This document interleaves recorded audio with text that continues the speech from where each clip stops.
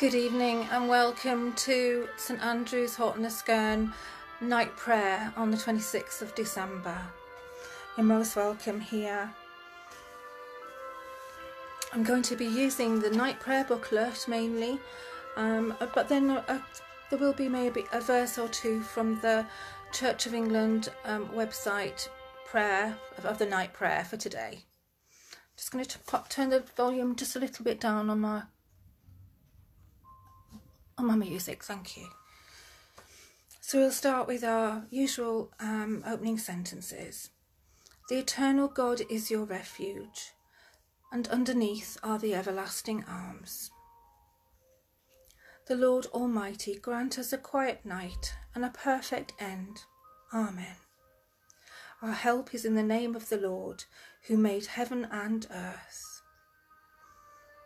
So we'll just pause for a moment and reflect on the day that we've had today.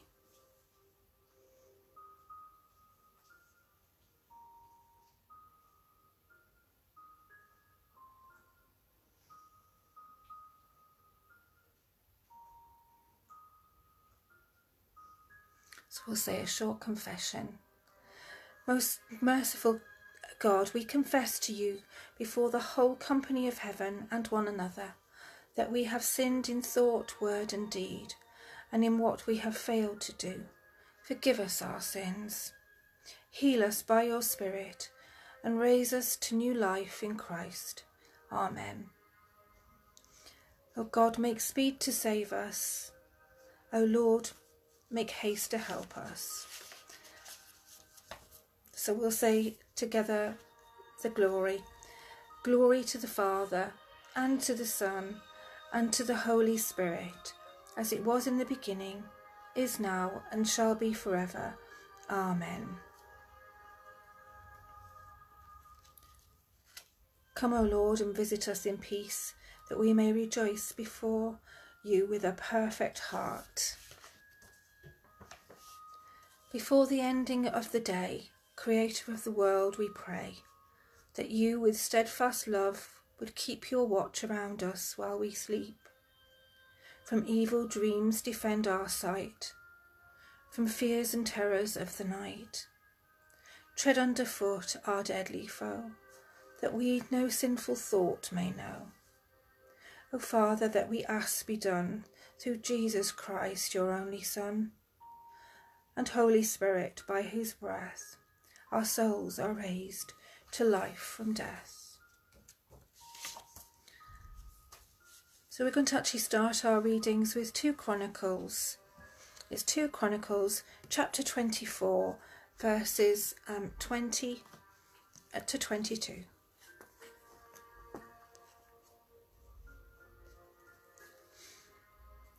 Then the Spirit of God came on Zechariah, son of Jehoiada, the priest. He stood before the people and said, "This is what God says. Why do you disobey the Lord's commands? You will not prosper, because you have forsaken the Lord. He has forsaken you." But they plotted against him, and by order of the king, they stoned him to death in the courtyard of the Lord's temple. King Joash did not remember the kindness of Zechariah's father Jehoiada had shown him, but killed his son, who said as he lay dying, "May the Lord see this and call you to account." This is the word of the Lord. Thanks be to God. So we will next read our psalm reading, Psalm 119, and then it may take some searching for its verses 161 to 168. So Psalm 119.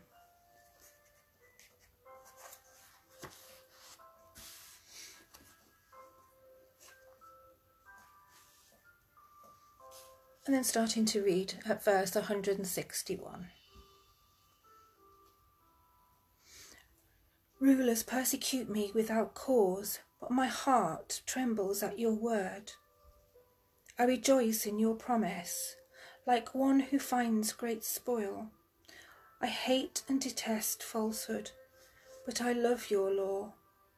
7 times a day I praise you for your righteous laws. Great peace have those who love your law, and nothing can make them stumble. I wait for your salvation, Lord, and I follow your commands. I obey your statutes, for I love them greatly. I obey your precepts and your statutes, for all my ways are known to you. So we say together again, the glory. Glory to the Father, and to the Son, and to the Holy Spirit, as it was in the beginning, is now, and shall be forever. Amen.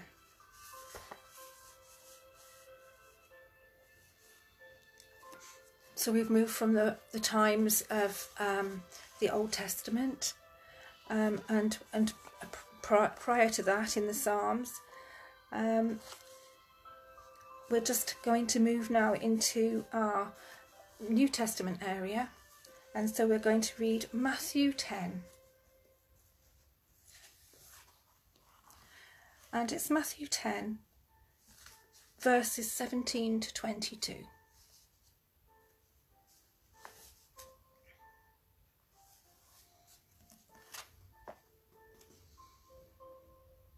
So verse 17.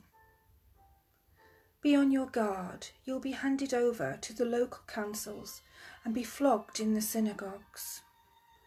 On my account you will be brought before governors and kings as witnesses to them and to the Gentiles. But when they arrest you, do not worry about what to say or how to say it. At that time you will be given what to say, for it will not be you speaking, but the Spirit of your Father speaking through you. Brother will betray brother to death, and a father his child. Children will rebel against their parents and have them put to death. You will be hated by everyone because of me, but the one who stands firm to the end will be saved. This is the word of the Lord. Thanks be to God.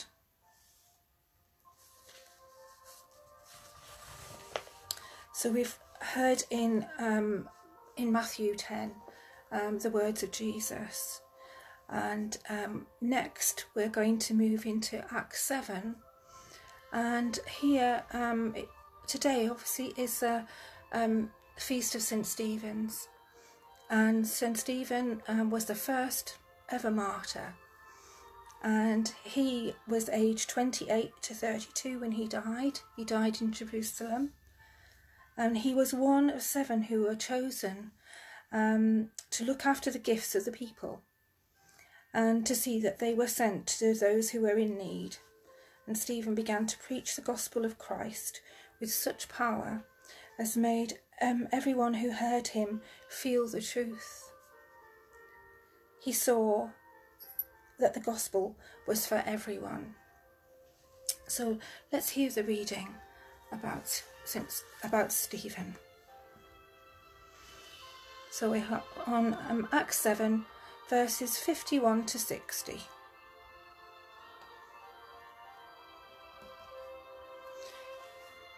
You stiff-necked people, your hearts and ears are still uncircumcised. You are just like your ancestors. You always resist the Holy Spirit. Was there ever a prophet your ancestors did not persecute? They even killed those who predicted the coming of the righteous one. And now you have betrayed and murdered him. You who have received the law that was given through the angels, but have not obeyed it. When the members of the Sanhedrin heard this, they were furious and gnashed their teeth at him. But Stephen, full of the Holy Spirit, looked up to heaven and saw the glory of God, and Jesus standing at the right hand of God. Look, he said, I see heaven open, and the Son of Man standing at the right hand of God. At this they covered their ears, and yelling at the top of their voices, they all rushed at him, dragged him out of the city, and began to stone him. Meanwhile, the witnesses laid their coats at the feet of a young man named Saul. While they were stoning him, Stephen prayed, "Lord Jesus, receive my spirit." And then he fell on his knees and cried out, "Lord, do not hold this sin against them." And when he said this, he fell asleep. This is the word of the Lord. Thanks be to God. So again, there's quite a bit of detail in there, isn't there? And stonings, I was going to say we can't imagine it, but I'm sure that we actually have seen things, maybe not in a religious way on the television, but we have seen where a crowd can get really agitated and irritated and have such hate for someone that they could go through with that kind of action. But obviously Stephen is remembered to this day every year on our what we now call Boxing Day, on the Feast of Stephen, and I would imagine that most of us will remember it through the carols that we may hear throughout the Christmas time. So he'd been full of the Holy Spirit. He saw the glory of God, and he saw Jesus standing at the right hand of God. So let's move to our prayer time.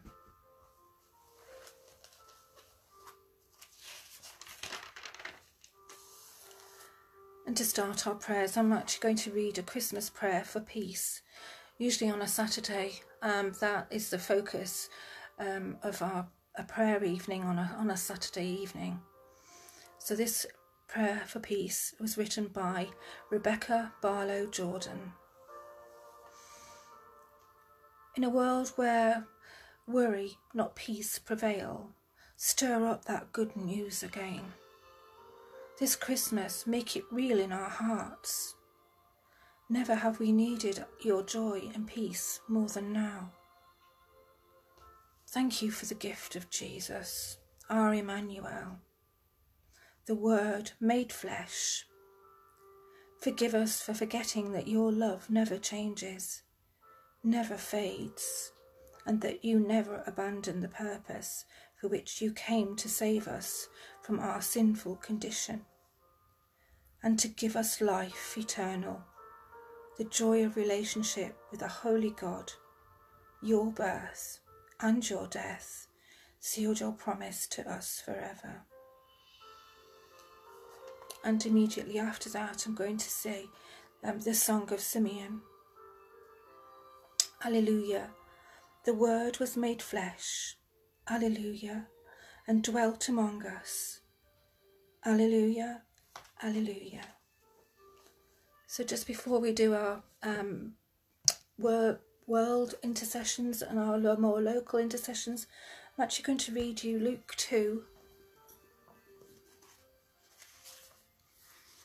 which you will probably notice, and it will seem familiar.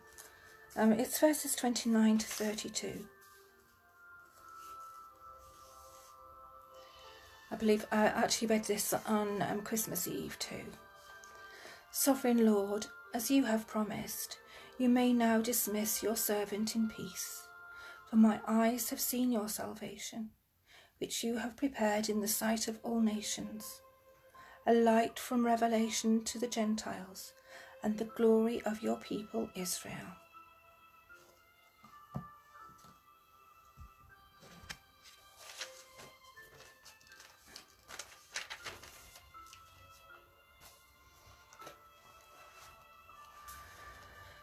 I'm actually going to read two verses of a poem that has been written by John Pritchard in his second book of Intercessions. But I'm only going to read the first and the last verse of this Christmas prayer.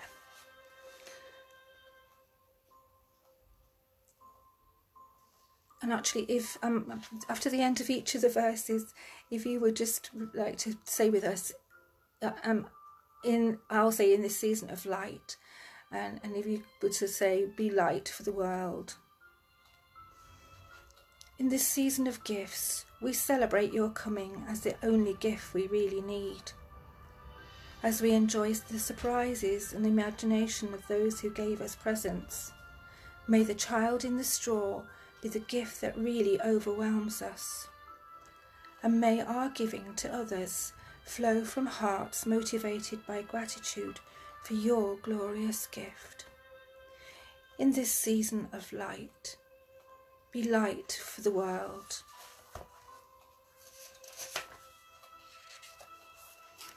And then the last verse of the prayer.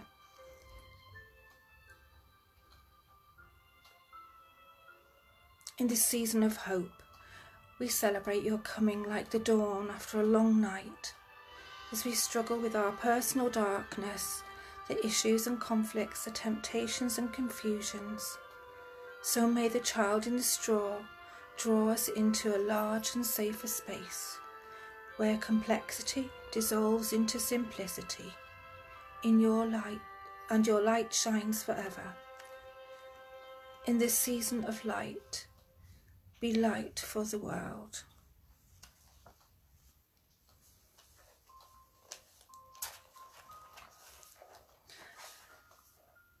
So let's say our more familiar intercessions.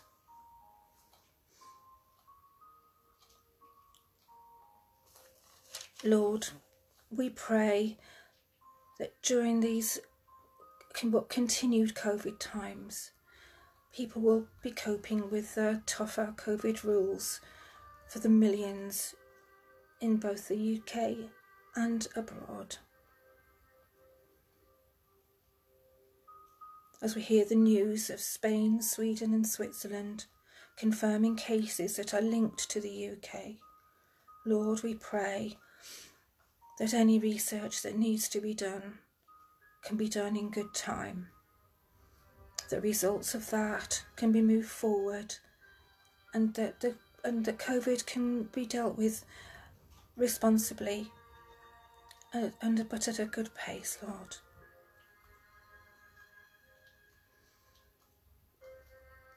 Lord, as we hear gale warnings of Storm Bella moving into the UK, Lord, we pray that the storm will not be so great as to cause difficulties to many, but we pray that those that are affected, Lord, will receive the help that they need quickly and sensitively. Again, we ask this in Jesus' name.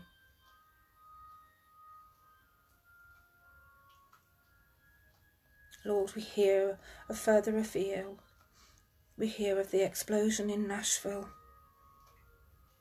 and we pray that those who have suffered again will receive your blessing and the support that they need from the government and from their friends and relatives, Lord, and from other cities nearby. We ask this in Jesus' name.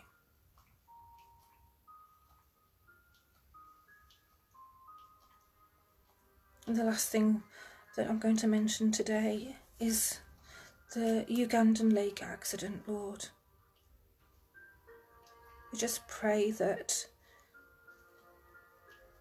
wherever possible, that everyone is kept safe.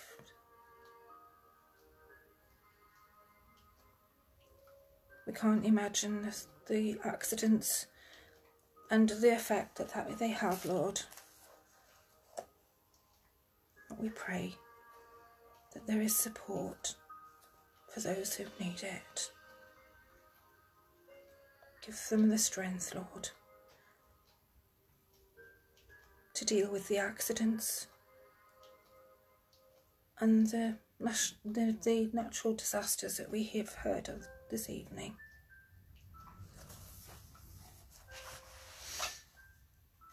Lord of light, you've come to draw us out of our darkness into your glorious light. We come to you afresh this Christmas, longing for a new start and another chance. Take our Christmas celebrations, Lord, and fill them with golden, glowing hope to sustain us through this coming year. We ask this in the newborn name of Jesus Christ our Lord. Amen.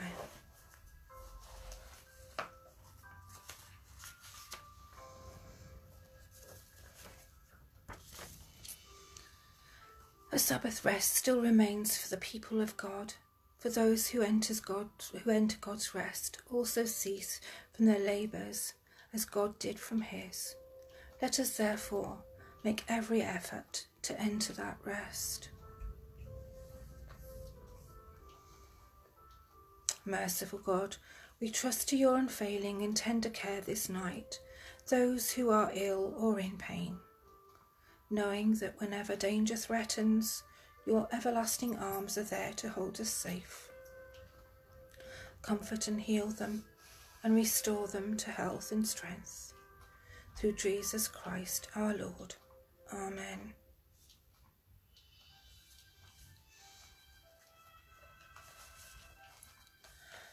Lord, we pray for Rebecca, for John and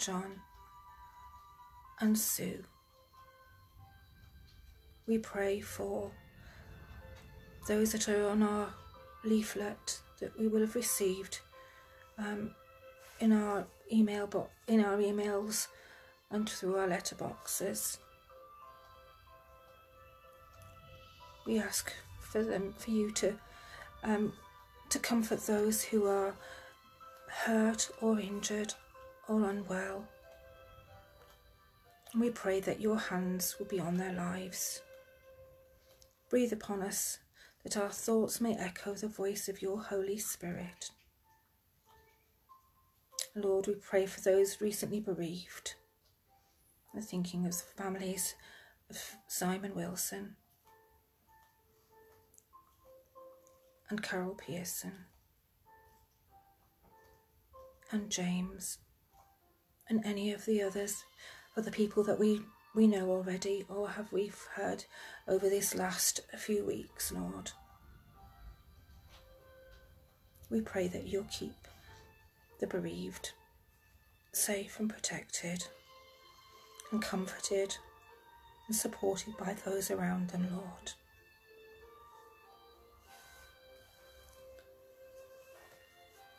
And then today we're thinking particularly of Vince Ellsbury, who is noted on our monthly rota. We pray for Vince, and again we pray that you will keep him safe and protected, Lord.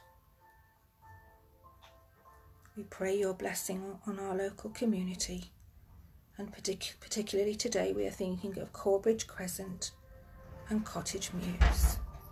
But we pray, Lord, and we think of all of our parish streets and the businesses within that.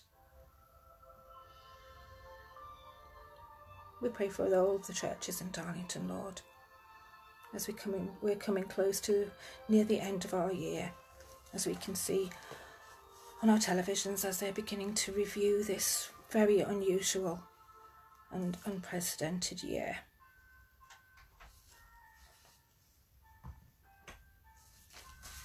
So let's draw our prayers together by saying the Lord's Prayer. Our Father in heaven, hallowed be your name. Your kingdom come, your will be done on earth as in heaven. Give us today our daily bread. Forgive us our sins, as we forgive those who sin against us. Lead us not into temptation, but deliver us from evil. For the kingdom, the power, and the glory are yours, now and forever. Amen. And so we say in conclusion, in peace we will lie down and sleep, for you alone, Lord, make us dwell in the safety. Abide with us, Lord Jesus, for the night is at hand and the day is now past. As the night watch looks for the morning, so do we look for you, O Christ. The Lord bless us and watch over us. The Lord make his face shine upon us and be gracious to us. And the Lord look kindly on us and give us peace. And just before we go, there's one thing I have forgotten, is I've forgotten the collect that is given to us from the Church of England website. So I'll just say that briefly before we go. Almighty God, who wonderfully created us in your own image, and yet more wonderfully restored us through your Son Jesus Christ, grant that as he came to share in our humanity, so we may share the life of his divinity, who is alive and reigns with you in the unity of the Holy Spirit, one God, now and forever. Amen. May the love of the Word made flesh enfold us, his joy fill our lives, his peace be in our hearts, and the blessing of God be with us this night and always. So take care. I believe there is a service tomorrow morning. I've completely forgotten to check the details, but I'm sure there is something. It may be a repeat. Jill, I don't know whether you could possibly put something in the comments. It may be a repeat of something that we've seen over the last few days, but there will, I'm sure, be something on at 10:15. So take care and God bless. And there should be someone here again at 7 o'clock in the evening too. Take care now. Goodbye.